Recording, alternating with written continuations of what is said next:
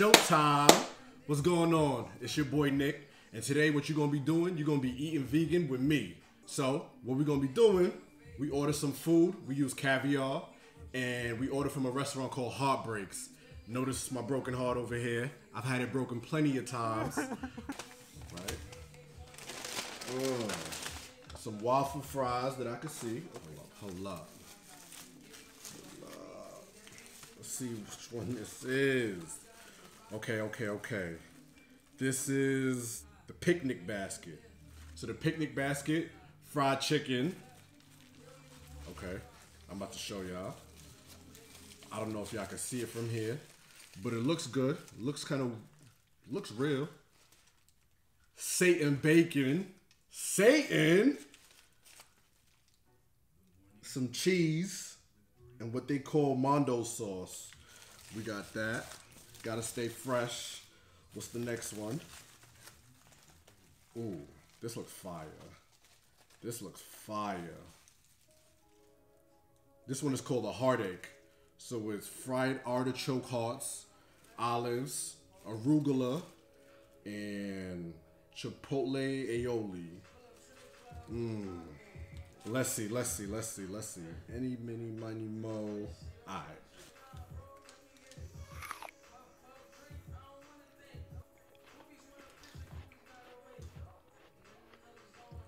Nah. Y'all gotta excuse me because I'm a little high right now. And this tastes like everything. Hold up, gotta get some paper towel. Y'all probably figuring, what is he doing? Why is he eating on camera and everything like that? So, let me just give y'all a little background story. A few years ago, I decided to stop eating meat. I was like, no more animals. I'm good. I'm all the way good. So for the last few years, I kind of cleaned up my diet, stopped eating red meat, chicken, and dairy, and other things. And I was like, you know what? A lot of these food shows are always showing the slaughtering of the animals, the barbecue food, the ribs, all of that. Nah, we're gonna do it a little different. We're gonna go to different vegan restaurants, and we're gonna order something unique or popular, and we're gonna eat it. We're gonna eat it together, and then we're gonna see how we like it, if we fuck with it. If we don't fuck with it, it's slow. We canceling that. But if we do, y'all gotta go check it out or whatever the case may be. Alright, 2 thumbs up for the Heartache. There we go. Now this is the picnic basket. Looks a little dry, but we're gonna see what's up with it.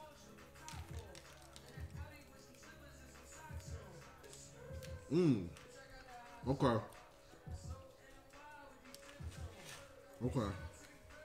Wow. Hold on. That really tastes like chicken, low key. So, the difference between this one and this one, the sausages were cool. A little dry by themselves, so everything like the artichoke, the cheese, the sauce that they had, that kind of made it together as a sandwich, you know. It completed each other, it complemented each other. Where I feel as if the chicken on the picnic basket by itself was just delicious and tasting. It wasn't juicy, but remember, at the end of the day, it is vegan food, so you do have to be realistic.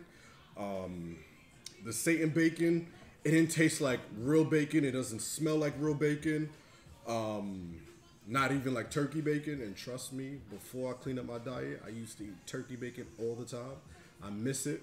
I miss the smell of it and everything. No more eating animals. But if I had to choose, I would obviously go with the picnic basket. But even though I said the sausage was somewhat on the dry end, this is still a really deliciously tasting sandwich, and I would order this again for sure. But the mood that I'm in, I love fried chicken, so I saw this and tasted it, and it was extremely good. The mondo sauce is amazing. I need to figure out the recipe so I can make it from scratch. The waffle fries are cool because I got it delivered from Caviar. They charged me delivery, even though they said they weren't going to charge me delivery the first time. Said about that. That's that on today's episode. We're going to get back at you next time from a different location, maybe a whole different scenery, whole different music. definitely a whole different shirt because I can't be wearing this shirt more than one time an episode. You feel me?